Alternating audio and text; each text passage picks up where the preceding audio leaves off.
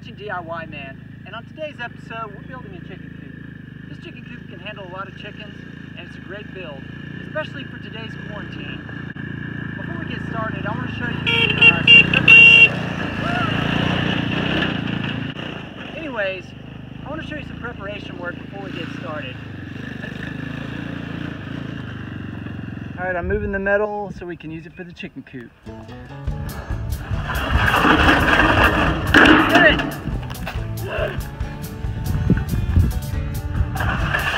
Hit him! Get him! Yeah! Kill it! Kill it! There you go. Good work. He's dead. That's a monster right there. Today I'm going to start by framing the sides of my chicken coop. I bought both treated and untreated lumber for this build. It's ideal to use that treated lumber anywhere where you think it might be exposed to the weather. I started by framing the sides of my chicken coop.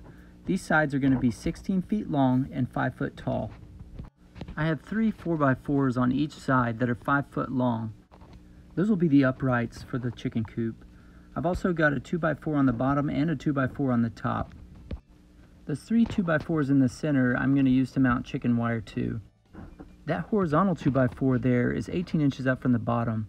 That's going to be the actual floor of the chicken house.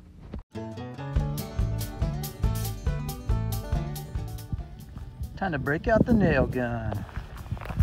Oh man, don't have enough cord. Oh man, I guess I'll have to use my good friend. Now that we built both sides, we're going to attach these two together with 2x4s. Our chicken coop's going to be 99 inches wide. It's that width because of those 2x4s on the outside of each side. Maybe now it'll reach. Nope, let's keep hammering away.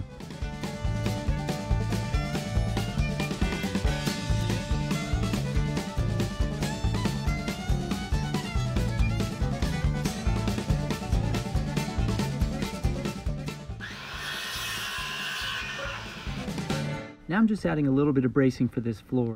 I use 2x4s as the floor joists on this chicken coop. It's not exactly up to code, but hey, it's a chicken coop. If you don't feel comfortable with that, you can probably bump it up to 2x6s or 2x8s. But I really don't see a need in going any bigger. We're really only ever going to go in there to clean it out, and hey, that's what kids are for, right? You'll want to space these at least every 2 feet. Mine are a little bit more sporadic because I use leftover floor sheathing from our house. I wanted the edge of each board to sit underneath a 2x4. Here I'm attaching little nailers on the inside edge of these gaps. Remember, my chicken coop's 99 inches wide. That way the edge of the board sits on top of something. Don't forget to cut out any notches you might have for your corner posts and your uprights. I'm also going to cut out a couple notches for some 2x4s that are going to make up the door frame. I didn't attach these quite yet, I just set them in there so I know they'll fit.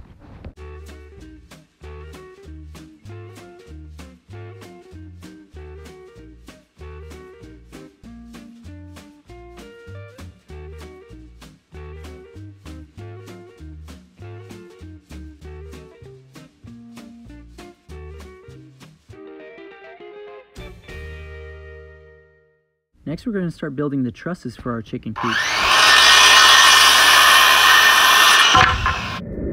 I need to cut 8 normal 2x4s to 58 3/4 of an inch. I also need to cut 4 treated ones to the same length. For all 12 of these boards, let's make a mark 2 1/4 inches from the top.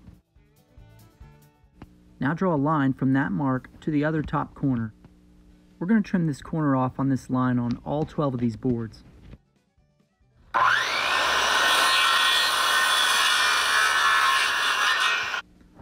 Now we're going to make a mark on the other side of the board. This one's going to be 5 inches up from the bottom. Once again, we're going to draw a line from that mark up to that other corner.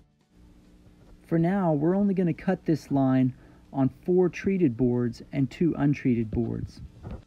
We're going to do something just a little bit different to the rest of them.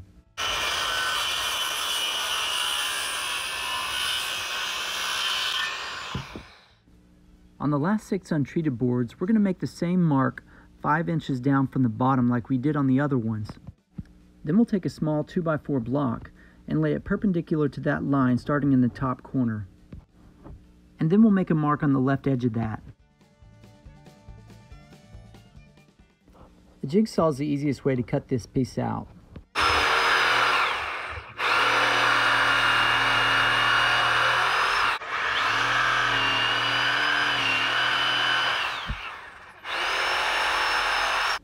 You'll see these go together in just a second, but this is kind of a big picture of what you're looking for.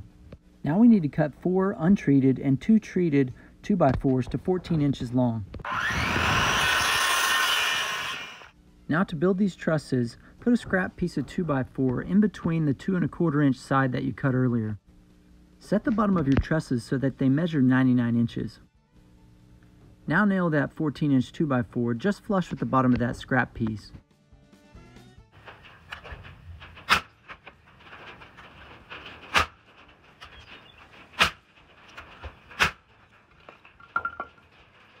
A 2x6 is going to rest in these gaps later.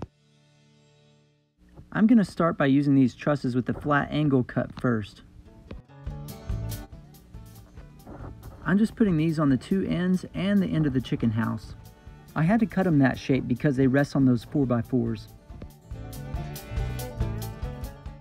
Now for those weird looking ones.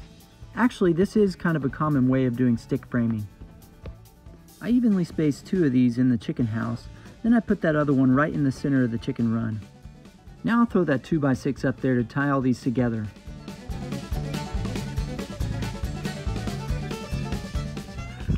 Looks like it might rain. Let's work on the roof so we can work inside. I think I'm getting wet either way. Anyways, let's put these purlings on. I attached a 16-foot 2x4 to the top and the bottom as purlings. For some reason I can't do simple math, so I had to use 2 8-foot boards for the center purlings. They work just fine, it just would have made way more sense to have 2 more 16-foot boards. And now I'm just attaching the metal to the roof. These are 5-foot pieces.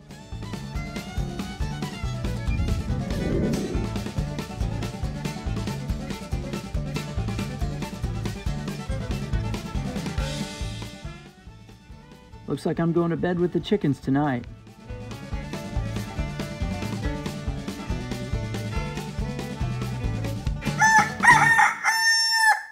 This ridge cap was not very much fun to put on in 30-mile-an-hour winds.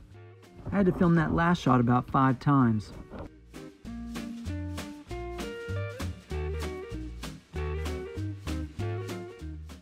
Now I'm going to frame the door for this chicken coop. This is going to be a 2-foot opening. Now I'm just making some marks so I can cut these to the appropriate length. Time to nail these things in. As you can tell, the wind keeps blowing this building out of square. Once the tin's attached, it'll quit doing that.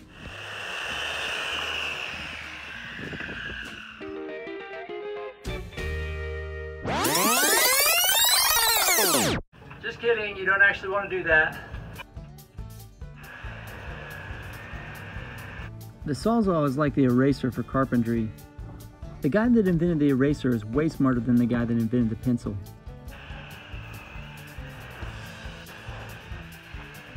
That door frame needed to be flush with these trusses, just like this picture. That's why I had to cut that out. Building stuff like this is so forgiving though. If you make a mistake like that, it's so easy to cut something out and redo it.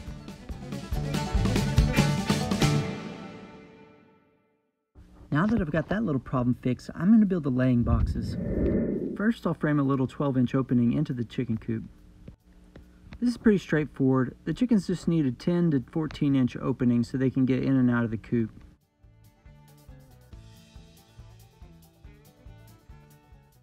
For the laying boxes, they need to be 10 to 14-inch little cubes. I found these little pieces of floor joist in our scrap wood pile from our house build. These are going to make the perfect laying boxes. That's a really cool thing about a build like this.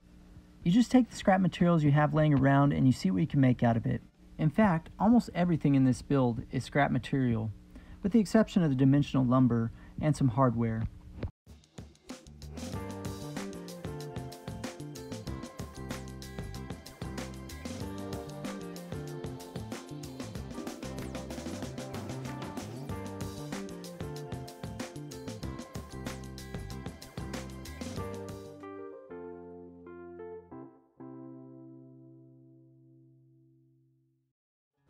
Here's a quick look at the back of the boxes before I started putting on the metal. I'm sorry, I'm not going to make a video of me cutting out each individual piece. I'd rather you not see me cry on video. Here I'm framing up a little walk-in door so you can get in and out of the chicken run.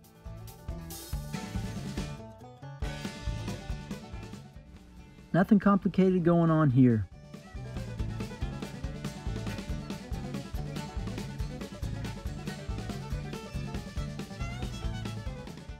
Here's the last little bit of tin. Now I don't know what this is called, but this is a nifty piece of trim. You can actually shove the chicken wire right inside this groove right here, and then you kind of fasten them with these screws. It works really, really well for attaching chicken wire. Now it's about time to add the chicken wire. Before we do that, I'm going to stake this thing down. I made some homemade stakes and not the delicious kind. You want to make sure this thing is square before you stake it down. Mine needs a little bit of work. This thing is square before you stake it down.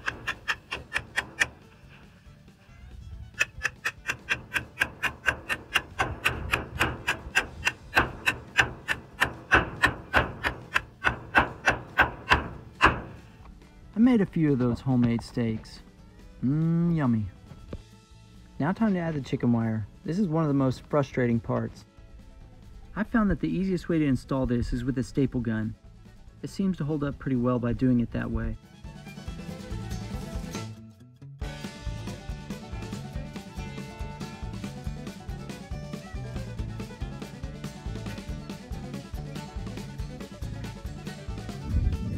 Today I'm building my chicken coop doors out of 1-inch square tubing. This is some leftover square tubing from my house, but this stuff is pretty cheap too. Don't you be squinting your eyes trying to judge my welds. This is a chicken coop. On the back of the chicken house doors, I attached some 26 gauge tin. Here's a look at the main coop door. I'll go ahead and throw that on now.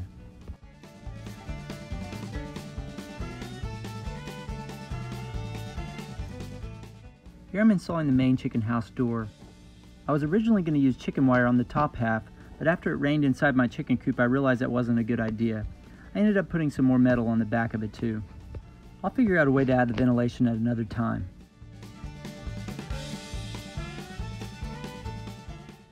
It's time to make this thing look good by adding some trim.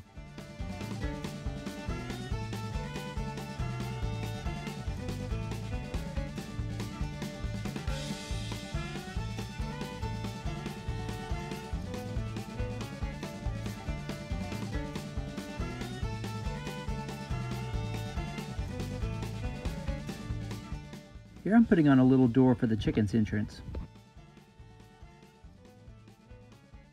Let's build some doors to check the laying boxes. These are also made out of 1-inch square tubing.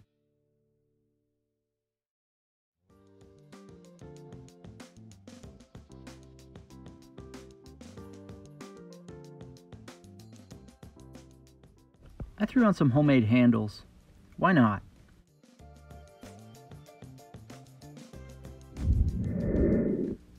This is also just 26 gauge colored metal. I'll just attach this to the back.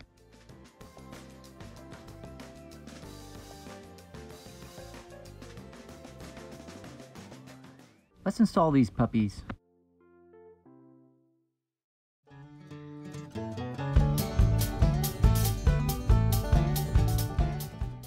How about this for a homemade latch? I'll come back and paint my square tubing at another time. I can just see myself laying a giant egg in here, can't you?